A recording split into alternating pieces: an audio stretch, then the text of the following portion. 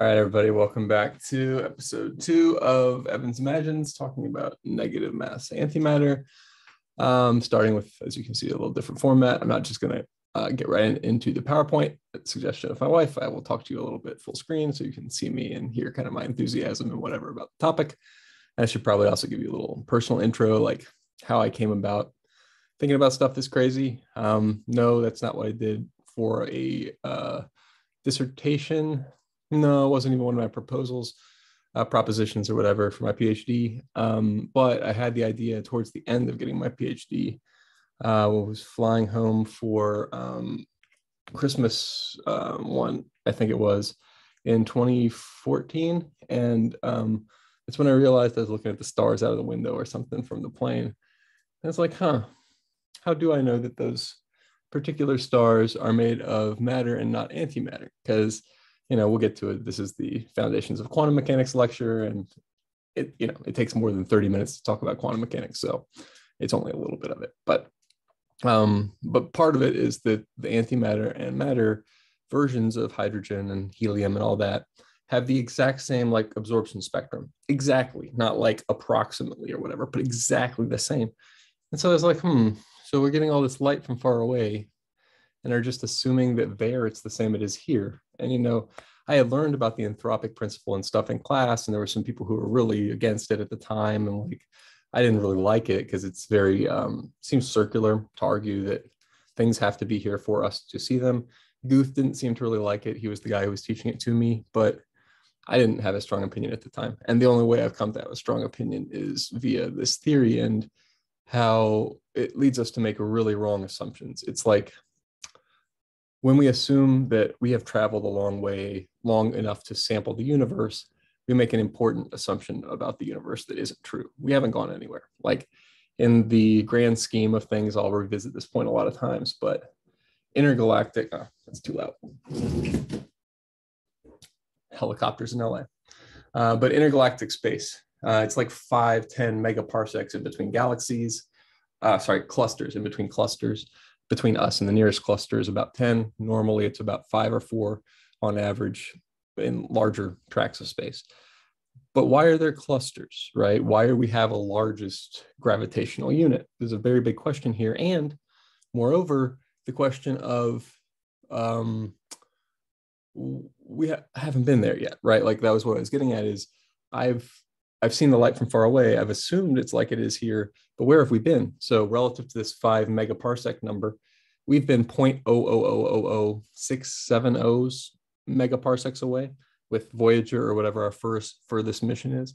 So I think we need to be a lot more humble than the anthropic principle. And I think the way you do that is getting rid of it and getting rid of symmetry breaking at the same time. But we'll get to that in a second. And for now, I will figure out how to share screen. Here it is.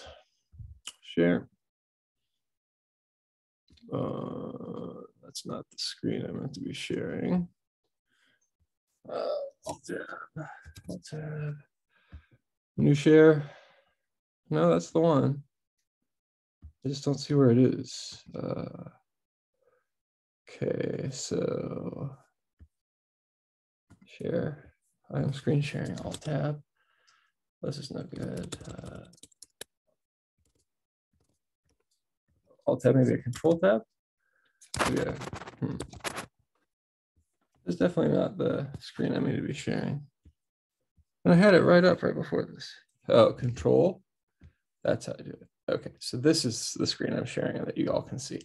All right, so don't know how to edit this, so you will all get to see that very long transition. Also, I don't know how to present anymore. So unless this is presenter mode, in which case I'm sorry, but yeah. So homework from last time. If you guys remember, this is, I mentioned earlier, this is our Foundations of Quantum Mechanics class. I also mentioned this is not an entire course on quantum mechanics. I am teaching this the exact way that I want to, and it's short. And you'll need more than this to be saying you know quantum mechanics and doing more stuff with it than just understanding the point of this class.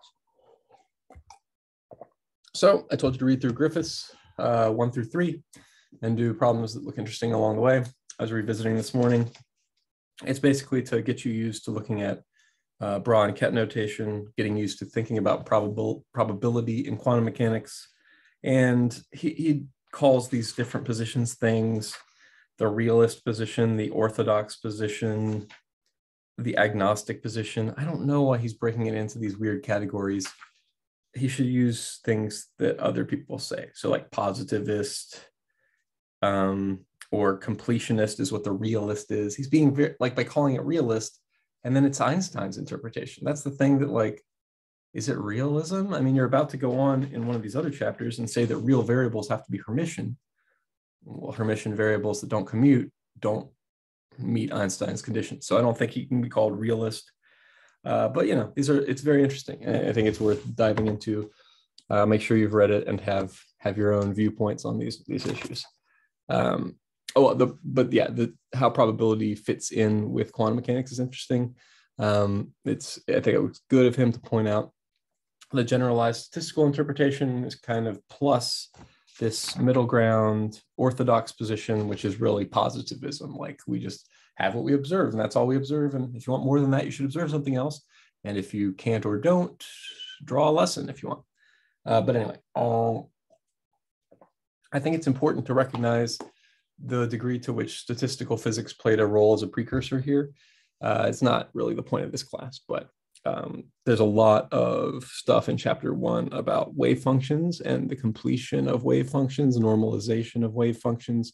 That is just probability normalization, which is just the same thing from ensemble, like taking an ensemble average. So granted, that's thermodynamic generally in terms of its setup, but I think it's a pretty similar, there's some sort of metaphor or allegory we could draw on usefully. But for this class, that's all we're going to dwell on Griffiths. You can come back, I guess, I'm sorry, there's a little bit more harmonic oscillator. I think we'll come back and talk about square well, these examples. You'll need to know because we assume they can be taken as examples of other things. So similar cases. So harmonic oscillator in particular, you think like a spring or whatever it is, traditionally pendulum without wind resistance or something. It'd be a weird case. And it's weird that it comes up so much in classical physics now, since we don't have clocks that have pendulums anymore or whatever. The reason it's coming up is that it's a very important quantum mechanical model. And so particularly, like you remember in chapter 3, I think, maybe 2, the raising and lowering operator idea, the idea of breaking the Hamiltonian into different operators that you can play with mathematically and that have cute little relationships that build into answers for eigenvalues. I think that's pretty important. So you can play with them if you know how to play with them. So I suggest learning how to play with those. There's also these 3 different, so I'll talk about it the way that I like to talk about it. The book, as I mentioned, had 3 different types about it, a way to talk about it. I don't really like the way the book talks about it and begin as a divergence in our thinking more generally. And I mean, he's not going the same direction. He's trying to teach you everything that they learned. It's kind of a historical development. I have that point on the next slide. But he does have the good point. The limit as Planck constant goes to 0 of quantum mechanics is always supposed to recover the classical mechanical result, because that's where we get these equations from. And it's a perturbation. I think realism is a really bad coin there, because it's not realism. It's completionism. It's humanism. It's like we should know everythingism. The EPR paradox is it's like why there are people who still think this is true, but I'm not one of them. And as I mentioned, this is historical introduction in the book. The way he goes about it, talking about waves, talking about probability and stuff. That's the way Schrodinger did it. That's the way it was done first. That's the way people have done it since then. It leads to a lot of confusion because not everybody is wave mechanics guys. We don't really teach a lot of wave mechanics early on to any of our physicists. So it's okay if it didn't help you right away. You don't have to learn it that way. There's a couple different interpretations, ways to think about it, and you can use whichever is useful at the time. They're all complementary. They're different philosophical interpretations. None of these 3 things has a different observed value. So, take your pick. I don't care. You can be a positivist. You can be whatever as a philosophical person. So you could be a Copenhagen and Schrodinger person, someone who is wave function collapse, statistical interpretation, all the possibilities exist up until you make the observation, and you making the observation changes something fundamentally. Seems to me like there's a problem with how do you distinguish which yous make the observations and which are just there. I think everything has to be an observation. So then I'm more of a 3 guy in terms of my overall viewpoint about the world. I like a unitary wave function, never collapsing. I'm existing in many different worlds. It's like, if you like Community, if you like Dan Harmon stuff, Rick and Morty, the many worlds interpretation is just more fun. And it also doesn't bias yourself towards the observer, right? I mean, I don't like the bias towards the observer. I like the idea that the observer himself is part of a fractured universe, even though he can't get out of his own universe. But the Heisenberg interpretation, right? So Heisenberg and Schrodinger are 2 different ways to look at the time dependence mostly. Heisenberg's pointing out that you can do all of the work on the operators, and Schrodinger is pointing out you can do all of the work on the wave function. That's just 2 different ways to look at it. We'll talk about what it means in a second. Then we'll talk about path integrals a little bit. I already mentioned, don't like where Griffith's going next. There's a reason it's not like the book for the class. I just like the guy, and I like the way he starts talking about quantum mechanics. But yeah, we're not going to go into Clebsch-Jordan. We don't need to show you all the cool other tricks you can do with these different oscillators and stuff now. Let's go from the Schrodinger equation right to the Dirac equation, which normally is introduced as relativistic, but for our purposes is how he discovered antimatter. That's what we really care about. We're going to also add some path integral discussion because Feynman liked it, and we're going to talk about Feynman a lot. I'm going to use Feynman lectures. So to connect with him, we're going to introduce path integrals. They're also a nicer way to think about certain things, such as the graviton, negative mass energy, antimatter. That's a little overbroad. So yeah, this meant something to Schrodinger. I don't know if it means something to you. It might if you're a big analysis guy and coming from deep math to see my videos. This is the equation for the Hamiltonian definition of Hamiltonian classical analysis. So it's not like this is a new equation. It's just that now we're applying the idea of a Hamiltonian to a probabilistic space via this wave function operator. You don't have to write it. This is kind of Schrodinger-y. Yeah, Schrodinger's slide.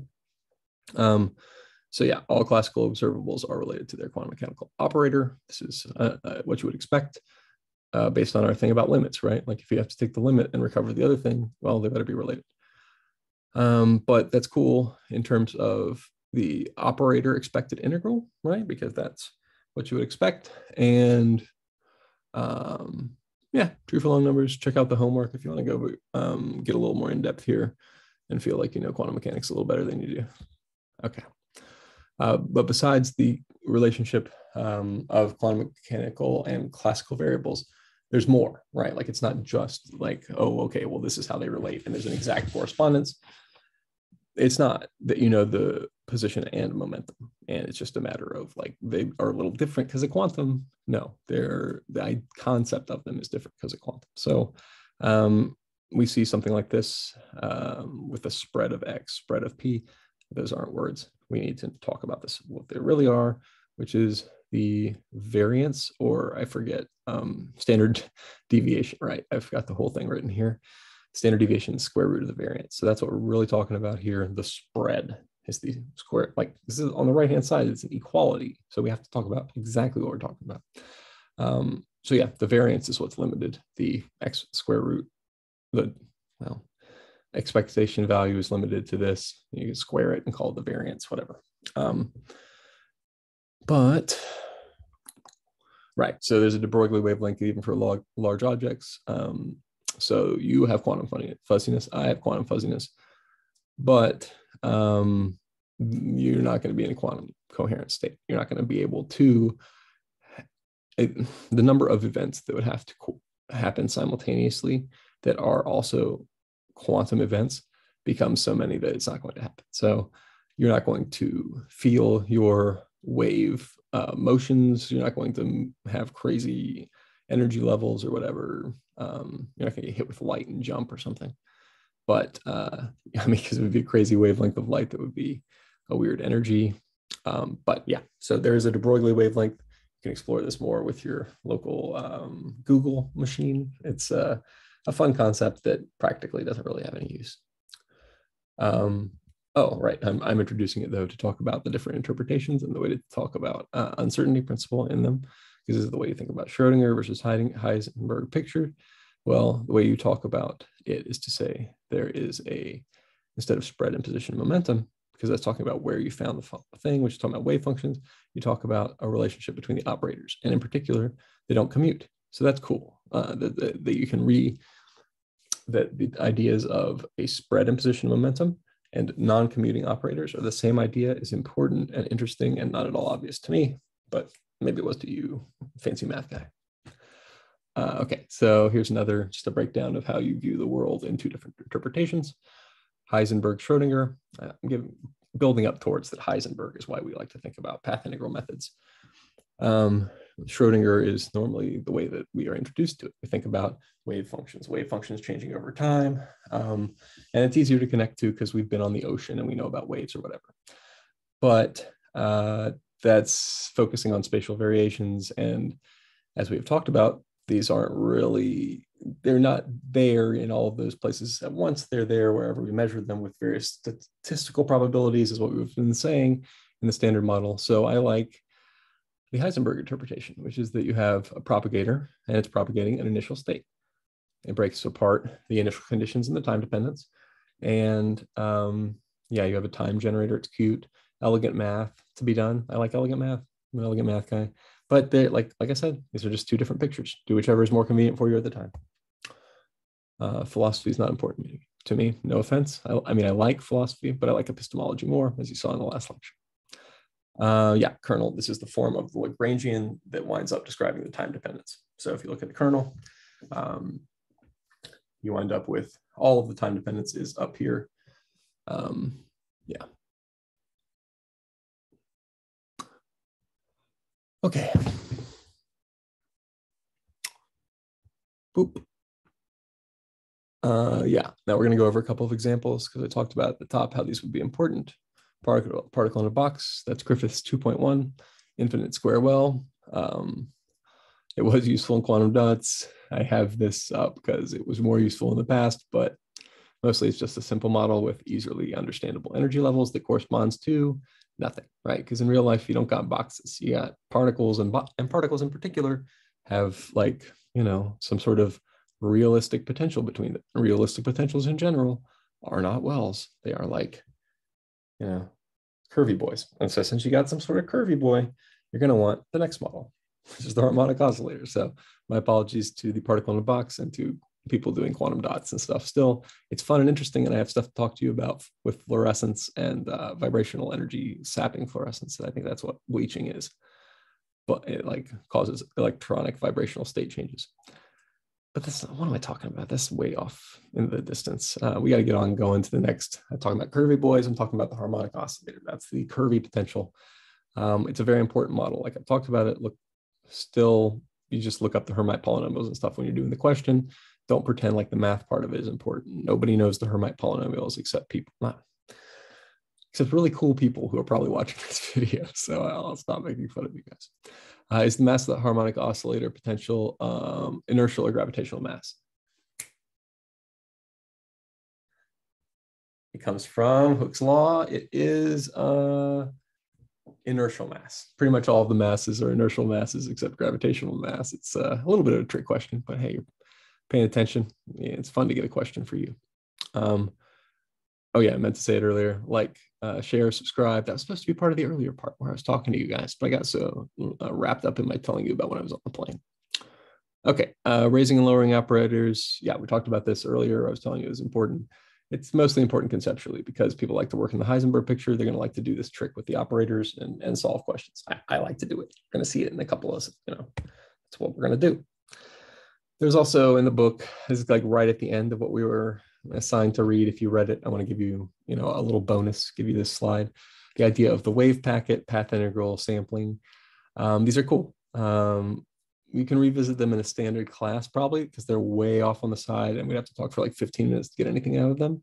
But just like you can think about something as a sum over states, you can think about it over time as a sum over states. So you have the idea of a wave packet spreading, all those states spreading over time. You have the idea of a path integral sampling, different paths near the optimal path. How do you optimize that? But like I say, those are more for real quantum mechanics classes. So see you later. And on we go to the Dirac equation because I want to. Because I want to connect to negative mass and antimatter because I'm directed. This isn't just a funzo introduction to quantum mechanics. No offense, there are a lot of those out there, and I think you guys have done a great job. You got it all covered. So go check those out. Google quantum mechanics and whatever part of this you didn't understand. Uncertainty principle, Schrodinger interpretation, Heisenberg interpretation, a lot of good stuff. Thank you, Khan Academy, etc. A lot of people out there doing good video, but nobody on this. So now we're talking about the Dirac equation. So it's our main reading for next time. I'm introducing it now mostly, and I'm showing you 3 different versions of it. Top one, we got eigenvalues. Bottom, we got related kind of, what's the word? The operators that are part of it. So I would say do not focus on the matrices. Focus instead on the eigenvectors, because that's where I have anything to say that's useful and interesting. These ones are the ones that are traditionally interpreted as weird because they have negative energy, negative something. Something's wrong about them. So yeah, think about these for next time. Think about how you solve this equation and think about how you interpret these answers. Is there anything more I need to tell you for next time? No, yeah, you can do a couple of the tricks we talked about if you want to. I'd recommend doing number 1. It's a fun question. That's why I included it. If you got the book, go do it. I like number 2. It's a good intro. Read the EPR paper, Einstein, Podolsky, and Rosen. It's called Einstein, Podolsky, and Rosen. You should look it up. It'll be fine. It's also in the Griffiths Afterword 12.1, so you can find that. And it's important for setting up what we're going to discuss next time about maybe the time after that, I forget. And well, we talked about a little bit this time about why we position in momentum and completeness. Is that a good argument? We're going to talk about that next time. So examine the Dirac equation like we just started, and particularly the Feynman-Zuckerberg interpretation of this. So figure out how it's currently interpreted and maybe think about other possible interpretations. You can go read my paper if you want to. I have a very specific answer to this. And the last one is if you want to get good at path integral calculus and path integral quantum mechanics, you should go do this one, the perturbation theory on the kernel to the 0th and 1st order to convince yourself that that recovers the Schrodinger equation. I talked about earlier how the limit as h goes to 0 recovers the classical mechanics thing from the quantum mechanics equation. And here is how we see very explicitly that the Schrodinger equation is a 1st order expansion of the kernel. So I think those are useful for that reason. That's pretty much all I got to say. I don't think I have any more slides. So thank you very much for joining me. And at this time, I will end our little recording. See you guys next time. And thank you for joining me on Evans Imagines.